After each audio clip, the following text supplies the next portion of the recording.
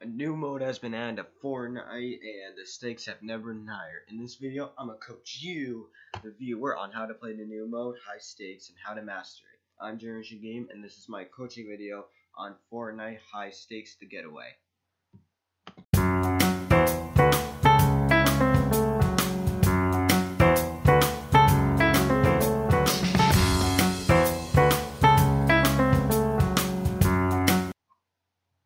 Number 1, how the game works.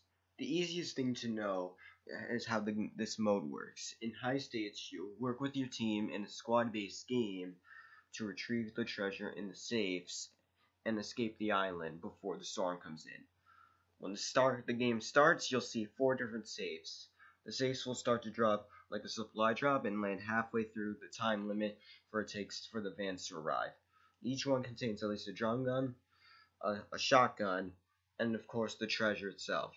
The treasure will take up to one of your item slots, so make sure to have a balanced loadout to defend yourself with. I will talk about that later in the video, but let's focus on how this mode works. The vans are your finish line to win the game. You need to have whoever your team has the treasure to board the van to win the game. Since there's multiple treasures, there are many chances for you to win the game. There will be at least 3 vans from the start. After all 3 depart, it will become a sudden death match for the last team, whoever has the treasure, to board it. Now that I have explained the rules, let's talk strategies, shall we?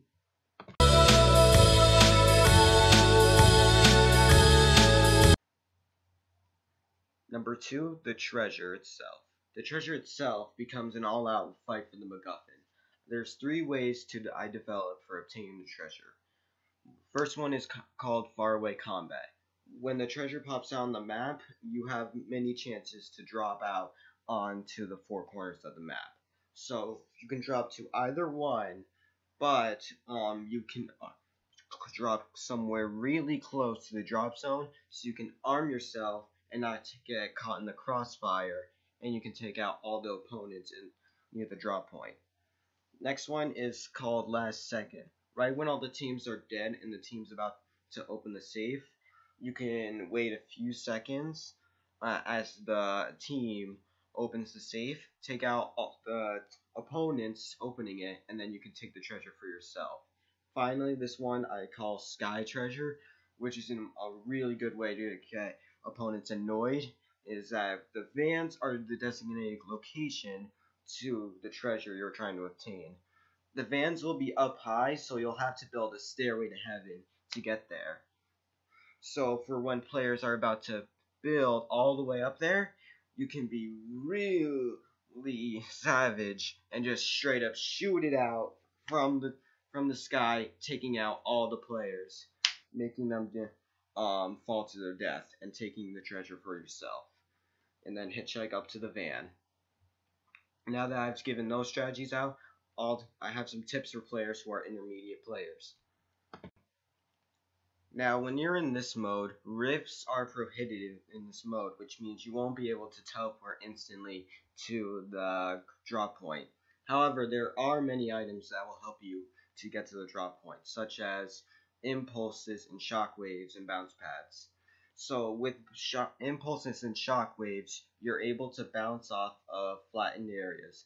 However, be careful when you're using impulses, because even though you're using these, you'll still take fall damage if you're too high. But if you have shockwaves or bounce pads, you're able to just bounce off and not take damage at all. Additionally, thanks to this update, you can now use the new weapon, the grappling hook. The grappling hook has 20 usable charges and can reach 20 meters. As a useful tip, if your base is destroyed and you're going to take fall damage, just aim it to the ground. It will pull you to the ground unscathed.